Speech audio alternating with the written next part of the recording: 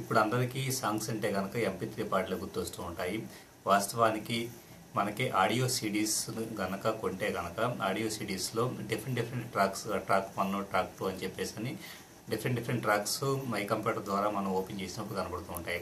చాలామంది అలా original audio సిడీస్లో నుంచి ఆ ఫైల్స్ని, ఆ పర్టికులర్ ట్రాక్స్ని కాపీ చేసి మై కంప్యూటర్లో C డ్రైవ్లోను, D డ్రైవ్లోను పేస్ట్ చేసుకున్న ట్రై చేస్తూ ఉంటారు. అలా పేస్ట్ చేసినప్పుడు యాక్చువల్గా ఒక్కొక్క ట్రాక్ అనేది ఓన్లీ 44 బైట్స్ మాత్రమే డేటా ఉండటం వలన అది ప్లే అవ్వదు.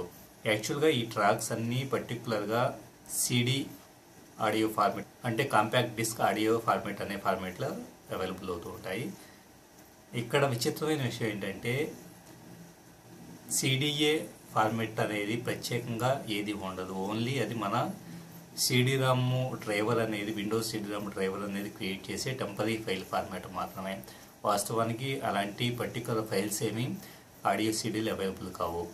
ఆడియో సిడీలో డేటా అనేది ఒక సీక్వెన్షియల్గా స్టార్టింగ్ నుంచి ఎండింగ్ వరకు ట్రాకుల రూపంలో మాత్రమే స్టోర్ అవుతుంది.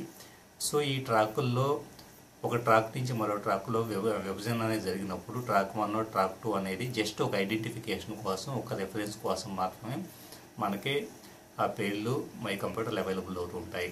అందుకే ఫస్ట్ ఆఫ్ ఆల్ మన కంప్యూటర్లో ఆ డేటాని, ఆడియో డేటాని ఓపెన్ చేసుకోవాలన్నా, ప్లే చేసుకోవాలన్నా కానీ, లేదా ఒక చోట నుంచి ఇంకో చోట కాపీ చేసుకోవాలన్నా కానీ ముందుగా మనం ఆ ఆడియో ట్రాకుల్ని వేవ్ ఫార్మేట్లో కానీ, MP3 ఫార్మేట్లో కానీ ఆడియో రిప్పర్స్ ద్వారా రిప్ చేసుకొని మాత్రమే మనం ప్లే చేసుకోవడానికి అవకాశం ఉంటుంది.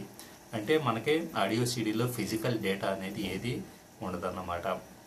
జస్ట్ డిఫరెంట్ ట్రాక్స్లో స్టోర్ అయిన ఆడియో డేటాని మనం రిప్ చేసుకొని ఒక డిజిటల్ ఆడియో ఫార్మేట్లోకి మనం కన్వర్ట్ చేసుకుంటూ ఉంటాము.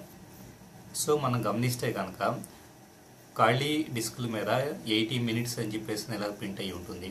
80 మినిట్స్ అంటే కనుక 700 MB డేటా ఉన్న డేటాను స్టోర్ చేసుకోగలిగే ఒక ఖాళీ డిస్క్ అనేది 80 మినిట్స్ ఆడియోని స్టోర్ చేసుకోగలిగే అంత ట్రాక్ లెంత్ని కలిగి ఉంటుంది అన్నమాట.